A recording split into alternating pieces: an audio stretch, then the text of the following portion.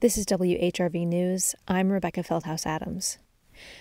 Today we remember LaQuita Brown, who died in the shooting.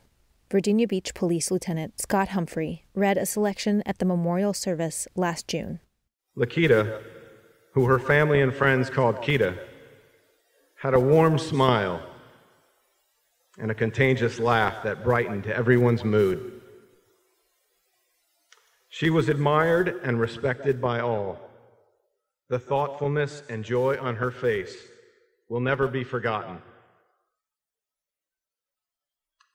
At the age of 16, LaQuita symbolized her dedication to Jehovah by undergoing water baptism on July 27, 1996.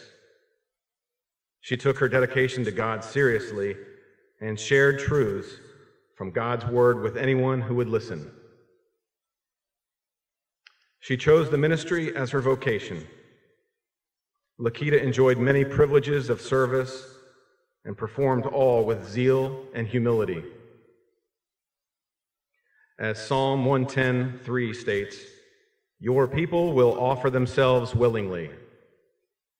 This scripture well describes LaQuita Brown.